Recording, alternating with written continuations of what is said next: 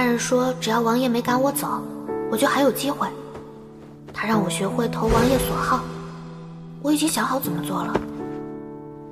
可王爷老是问我巫医大叔的事儿，他又那么聪明，要是继续待在王爷身边，我怕是瞒不住了。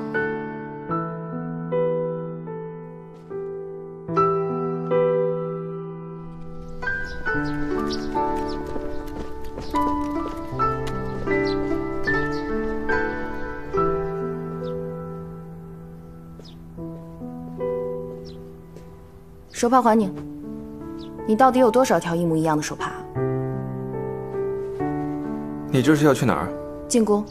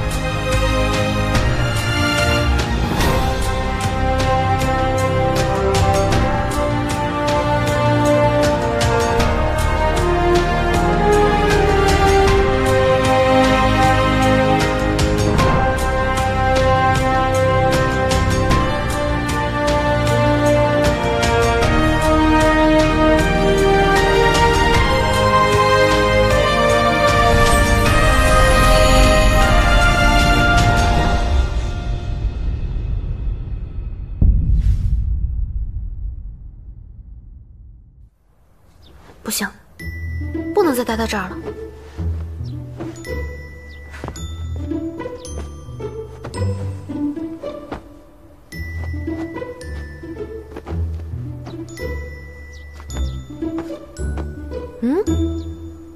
过锁呢？秦鸾这个老不死的家伙真是越来越猖狂，他如今都敢这样欺负你了，我要去给你报仇。胡闹！那我也是奉命胡闹。姑母知道我今天到，专门托人把信送到城门口等我，让我务必要去宫中参加茶宴。我本来是不想去的，现在又想去了。站住！王爷，王爷，让他进来。王爷，怎么了？我的过锁不见了。哦，过锁不见了，何时发现的？就刚刚我收拾包袱的时候，发现过锁不见了。怎么突然想起要收拾包袱了？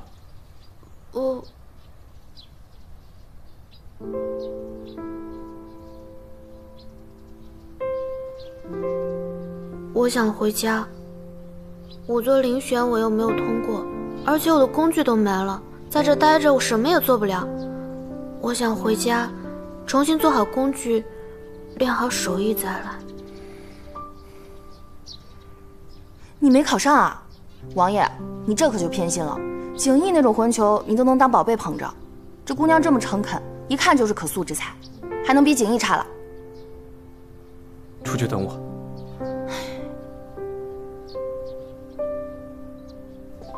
没事的啊。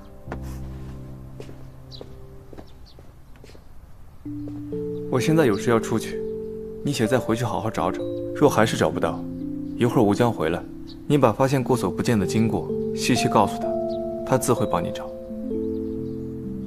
哦。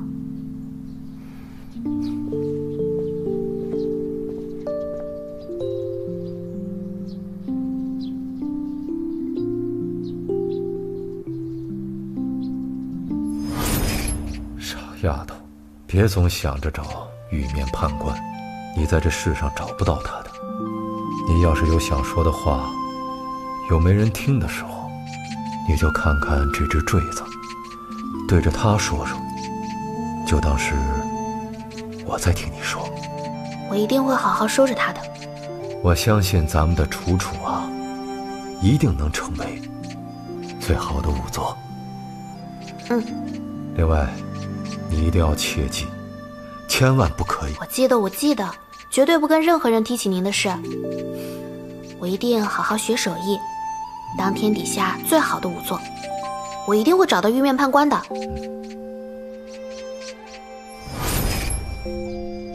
无疑大叔，我不应该再待在这儿了。可是没有过所我走不了，而且我也不想走。长这么大，他是第一个肯让我验尸、肯相信我的官儿了。我想跟着他当仵作，可是他总是问坠子的事情，连您的画像他都可以画出来。无疑大叔，您说我到底该怎么办呀？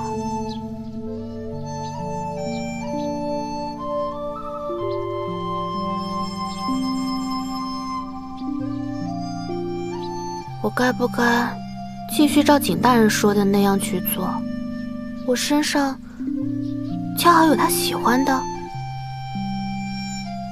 那为什么我要走，他都不留我，还让吴将军帮我找过所呢？楚姑娘，吴将军，听连翘说你找我。对，我的过所不见了，怎么都找不着。王爷让我告诉你，他说你会帮我。行，那我帮你找找。不过还请楚姑娘先随我去趟石界堂。去石界堂？对，王爷有件事情要拜托你。拜托我？王爷是要留下？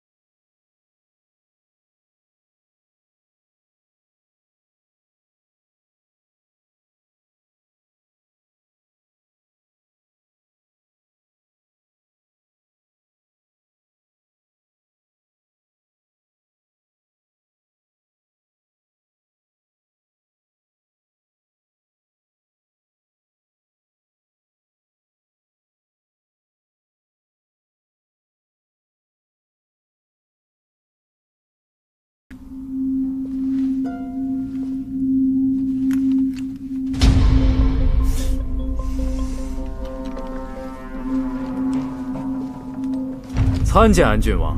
周将军在此等人。神策军中突发急务，需向监军秦公公禀报。是昨夜神策军中有将士突染瘟疫暴毙之事。这点小事都惊动了安郡王，末将惭愧。瘟病岂是小事？神策军乃是皇家禁卫，此瘟疫发生在神策军中，若稍有不慎，将此疫蔓延到宫禁之中，岂是你等所能担待的？安郡王教训的是，末将深知兹事体大，昨夜此事一发，便严格按照军中规定，将此人拉出城外，先焚烧，再深埋。周将军办事如此利落，也难怪秦公公对周将军宠信有加。尽忠职守而已。安郡王，安郡王早先还说公务繁忙，这会儿竟就有闲暇过问一个小兵生病的事儿了。这处理公务的速度实非常人可比，老奴佩服佩服。不过安郡王啊，这神策军可不归您管呐。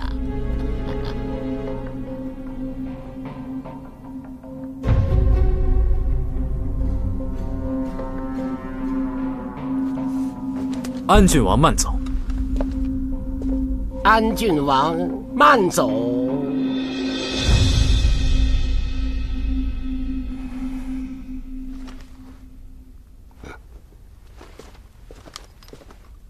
事情都处理好了吗？您放心，人我已经烧了，虽没来得及烧成灰，但也没留下一层好皮。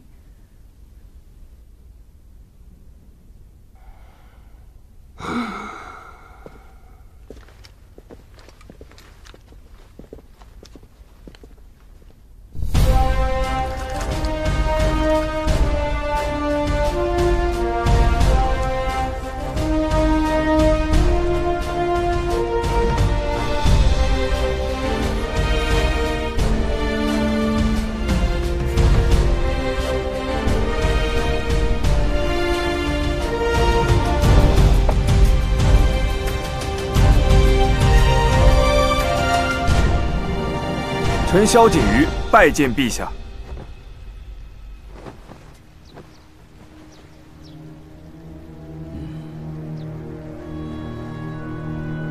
臣来迟，请陛下责罚。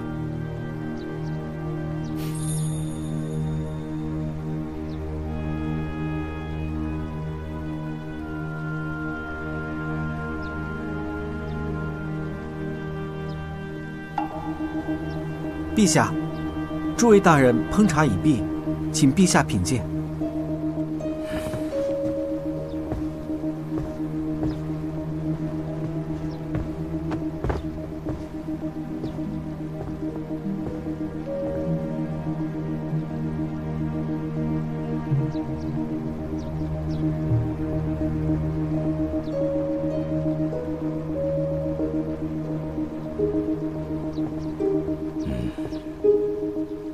不错，陛下，臣有一事请奏。陛下，冯尚书生前甚喜茶道，而今猝然离世，臣等与他同朝多年，哀思尚且不及，可安郡王呢，一而再再而三的带着一个女仵作搅扰冯府，昨夜竟还火烧冯府灵堂，险些将冯尚书遗体付之一炬。如此行径，如何执掌三司？还请陛下明鉴。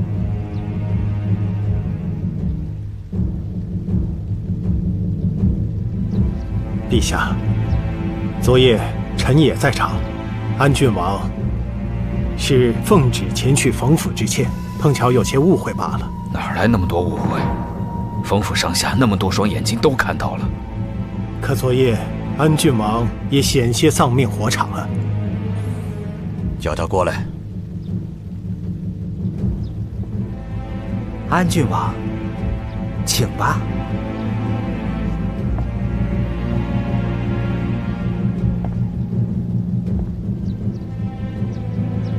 陛下，昨夜怎么回事？昨夜确实是有人蓄意纵火，详情臣还在查。不过若非臣带去冯府致歉的那名仵作不顾性命地保护住了冯介的遗体，许多真相就要灰飞烟灭了。韩尚书执掌刑部克己奉公，随时随地皆保有身为刑狱官应有之警惕，而且对臣这位上官亦不盲从，实为大唐社稷之福。你能体念下情，更是社稷之福啊！臣也有一事请奏。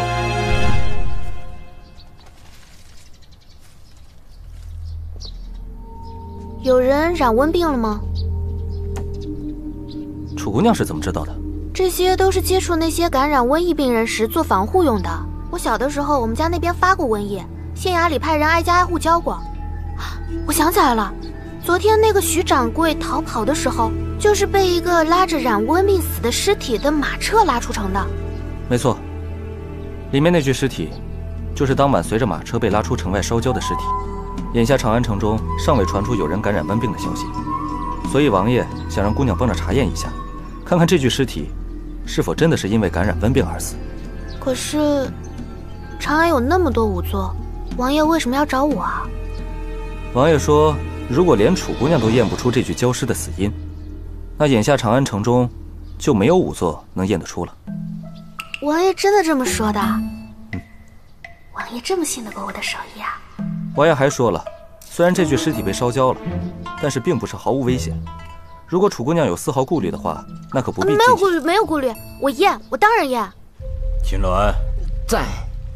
朕方才听安郡王说，昨晚神策军中有人染上了瘟疫。回禀陛下，确有此事。不过老奴也是刚刚才知道的。陛下请放心，那个染病的士兵的尸体已被及时运到城外焚烧深埋了。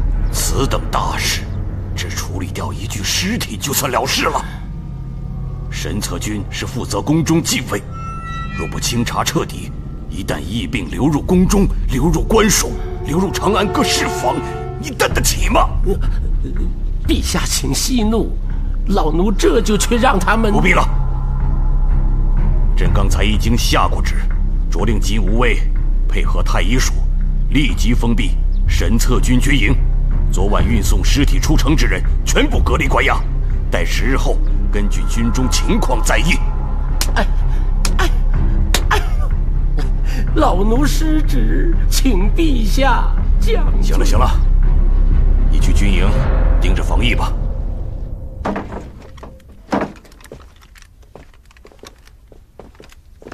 楚姑娘这边请。这是什么地方啊？王爷交代了，楚姑娘若是定要些工具才能检验，就在这里挑些顺手的，将就一下。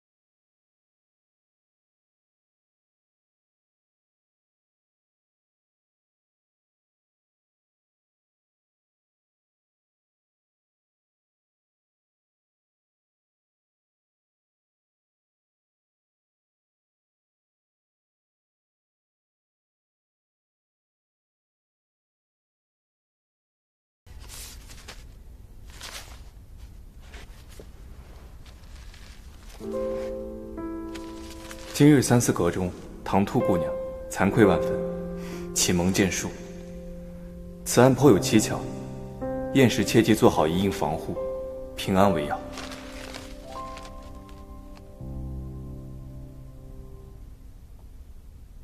萧瑾瑜，臣在。你护冯介遗体有功，但那是你职责所在。待仵作惊扰冯府，也确是你思虑不周。这样吧，朕听人说你精善分察之道，你就在这儿展示一下。若果真是名副其实，朕就算你功过相抵了。是，请陛下容臣稍作准备。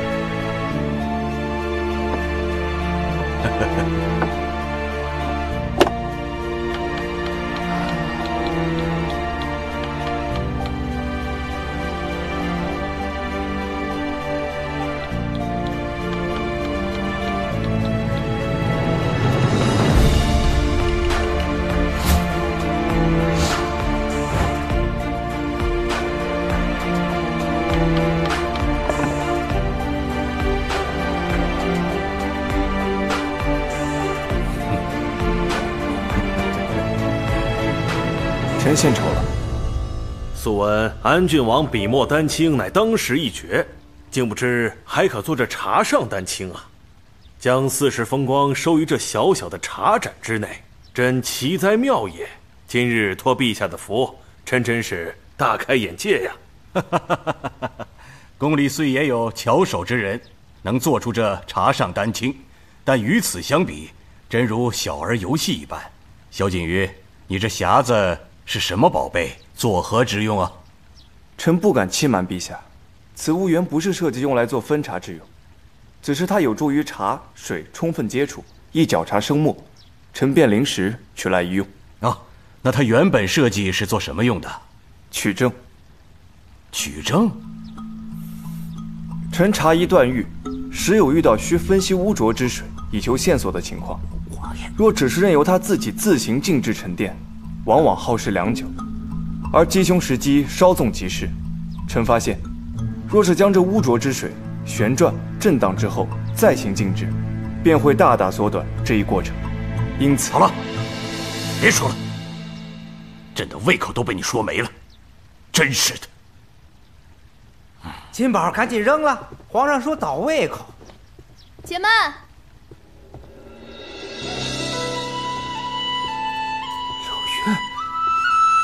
臣女冷月拜见陛下。好久不见，这冷家的小丫头又长大了。朕方才听熹嫔公主说，今日你也要进宫请安，朕已着人替你安排了席位，起来回话吧。谢陛下。陛下，方才听闻有人搅了您的胃口，冷月不才，想帮您把胃口再搅回来。哦，你也会分茶？雕虫小技而已，而且我也用不着这么多劳什子，只要一块茶饼、一壶沸水、一只海碗，还有一把剑就够了。不过，要是陛下您看得开心，可否许冷月讨个赏？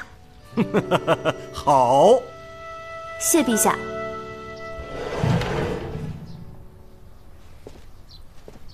吴将军，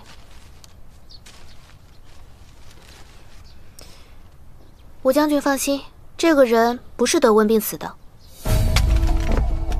你说不是得瘟病死的？嗯。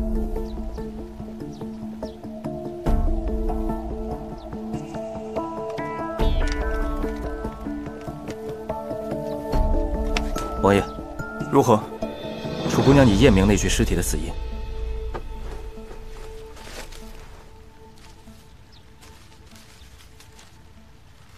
我原谅你啦，既然你觉得我是那么厉害的仵作，那我就不走了。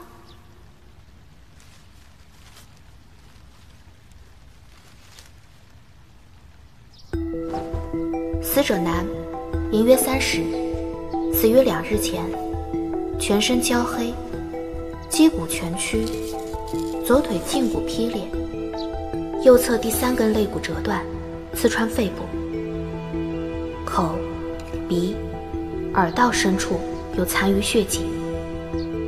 他是受外力折断肋骨，伤及脏腑失血而死，并非感染瘟病。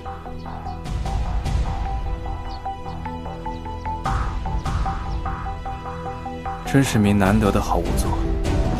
王爷，卑职刚才在来的时候，看到太医署和金吾卫带人围了神策军的军营，声势大得很。卑职要不要把楚姑娘的检验结果告诉太医署呢？不必，让他们清一清神策军的污浊之气，没什么坏处。况且我还需要他们这镇长替我名正言顺地关他们些日子。哦，对了，王爷，还有一件事。楚姑娘问过所的事情，卑职该如何回答呢？拿给他吧。拿给他。就说在他先前住的那家客栈找到的。王爷，那他要离开三法司呢？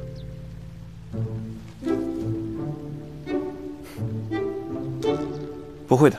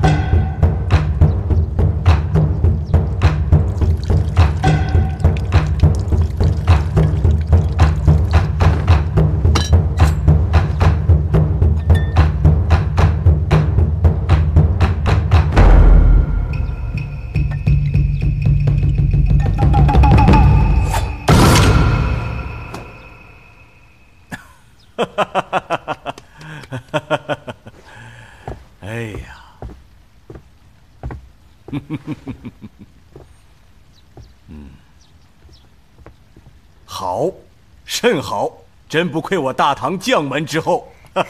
谢陛下。那我的赏赐呢？赏，你说吧，你想要什么？陛下，我想让孙明德给我牵马在太平宫转一圈。好，朕赏你。谢陛下。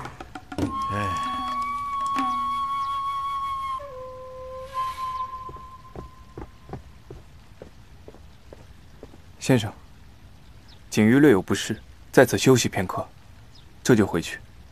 昨夜冯府之事，多亏先生斡旋，还未来得及向先生道谢，多谢先生。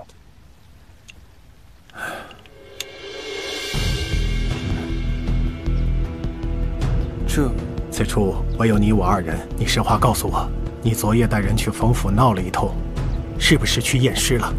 不敢欺瞒先生，我确实带仵作验尸去的。这些是那仵作不慎落下的验尸工具。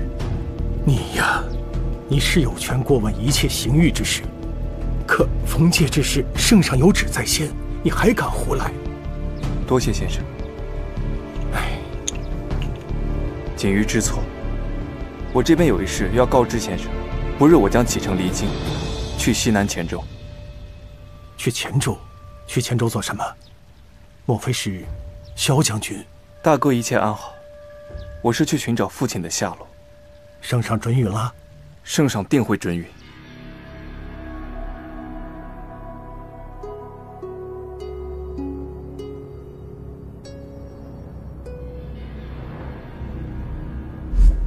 你要去西南寻父？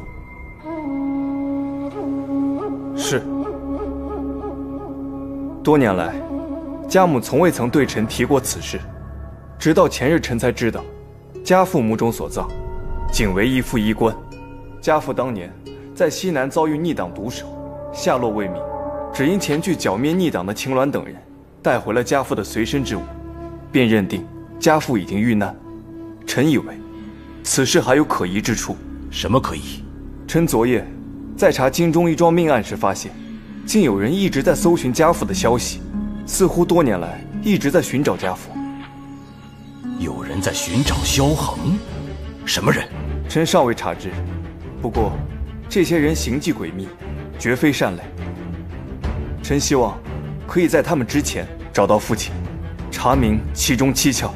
此既是臣掌管刑狱事务的分内之事，也是臣身为人子应尽之孝责。你远赴千里之外寻一毫无音讯之人，你有几分把握？但凡有一丝家父的线索，臣都愿意倾力一试。难得你有此忠孝之心，既然如此，朕就成全于你，准你去西南巡查此事。谢陛下成全。臣还有一事禀奏。孙公公，奴婢能留下，还没看见你呢。你看你，哎呦，你看你这，孙明德，啊，奴才在。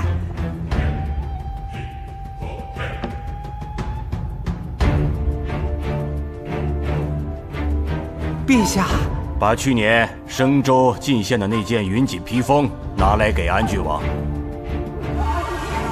是陛下。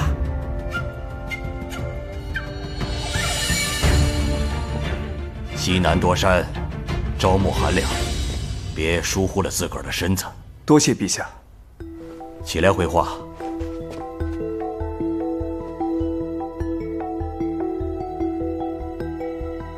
说吧，还有什么事？陛下，臣已查实，兵部尚书冯介，还有上月上报意外身亡的户部主事刘越，黔州进奏院进奏使卢传生，皆是被如归楼豢养的杀手杀害的。什么？此案案情错综复杂，臣已将详情写入奏本中，请陛下过目。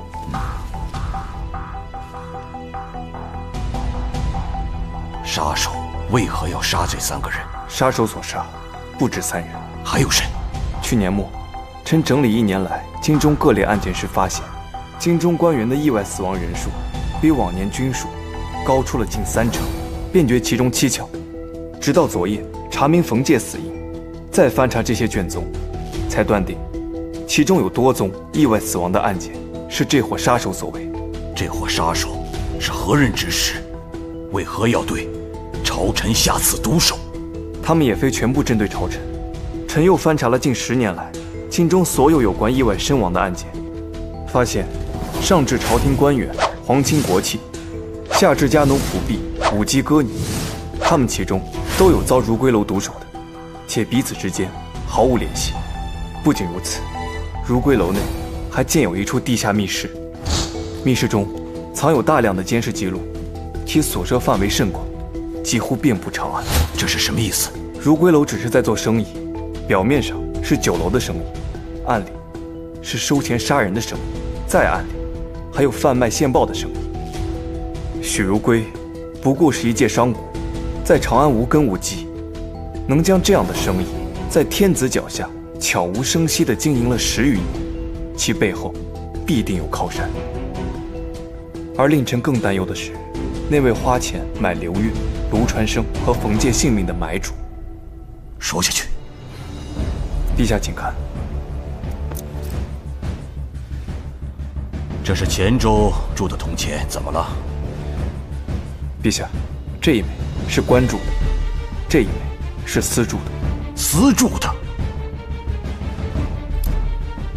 前日，臣在西市一个黔州商队处，偶然间得了几枚黔字印的私铸铜钱，便着人留意了一下，发现如今长安集市上流通的货币中，有近20%是这种私铸的。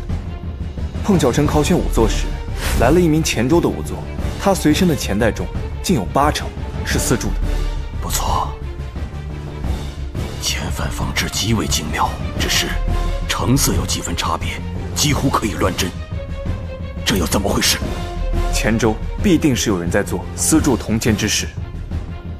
刘越任户部主事，主管事务里就有铸钱一项。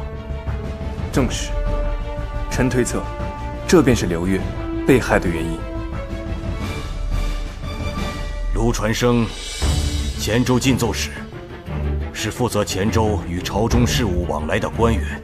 若黔州存在着私铸铜钱之事，就该由他来报知。还有冯介，他去西南巡查军务，回京当晚就遭暗算。他的巡查纪要朕都看过了，没有发现任何异常。但他是否真的没有发现什么异常，现在也未可知了。陛下，兵、钱、消息3者异常，皆会于西南一处。臣斗胆推测，这买家所图甚大，恐危及大唐西南安定。哼哼，宵小狂徒不自量力。陛下，臣昨夜搜查如归楼时，许如归夜已逃离，并将密室大量监视记录销毁。残留的记录中，偏巧留有家父的一份，似是有意引臣追查此事。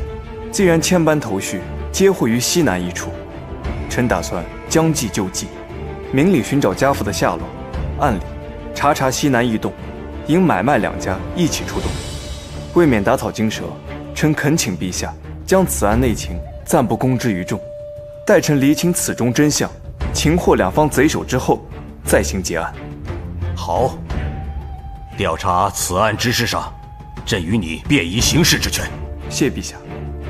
对了，严明一案那凶手畏罪自杀之后就没了下文，可是也与那西南有关。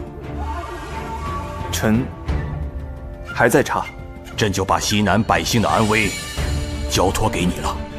此行西南恐怕危险重重，可需朕加派人手随行保护。陛下，此行前往西南是以寻找家父下落为名，若随行者众多，恐怕会惹人生疑，反落凶险。臣恳请陛下准一人与我共赴西南。何人？大理寺少卿景义。我问你啊，为什么安郡王会突然想起寻他父亲？还不是因为那个仵作姑娘。哼，哎呀，我摸了摸他的来路，在长安各方他都没有瓜葛。以后啊，你跟他接触要多加小心。这次安郡王西南之行，你也得去。我去干嘛呀？我在长安还有事儿呢。怎么，你还惦记着那个冷家的丫头啊？哼，我告诉你，这次西南之行，只要安郡王跟圣上开了口，你呀，不去也得去。爹，你觉不觉得这个姑娘是驸马的人？为什么这么说？这姑娘除了有驸马和公主的定情石坠子之外，还有几卷传奇故事。据王爷说，他这个传奇故事里面的案子都是按照驸马之前办的案子改编的。除了他和驸马之外，就您最熟悉这些了。传奇故事？对啊，里面有个叫玉面判官的。玉面判官？景兄有话请讲。驸马爷，你1个月之内办了数桩大案，我可听说有人在背后管你叫判官了。人称我判官，这说明我这御史做得刚合格。何时有人称我为铁面判官，才说明我这御史做出点门道来。铁面判官，我看悬。何出此言？你拿酒杯照照，哪个不长眼的管你叫铁面判官？要叫也得叫玉面判官，要不西平公主也不答应啊。景兄，你这是拐着弯的调侃我。原来这名号还是您起的。当时我就是一句戏言，我说这话的时候，旁边也没有别的人。如果有人知道这个事情的话，那就只能是驸马本人。啊，难道驸马现今人在黔州，还活着？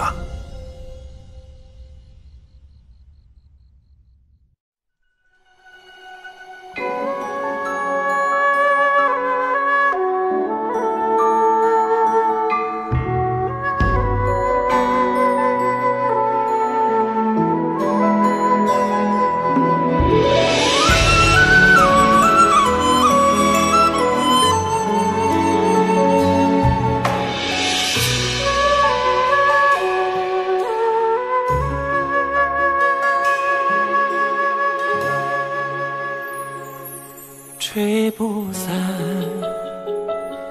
剪不断，没遇见是对你的想念。月光寒，天色晚，尘世间冷暖，唯有你身边，拥抱让我眷恋。闭上眼，又相见，在耳边拂过你的发线。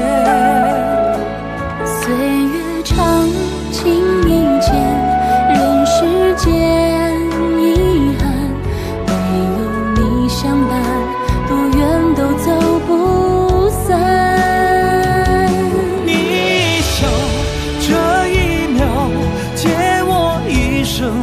守好，只为你牵挂着，此生未预料。人未了，情未了，终于为了你落脚，能借我一生来依靠。远方的此生的美好。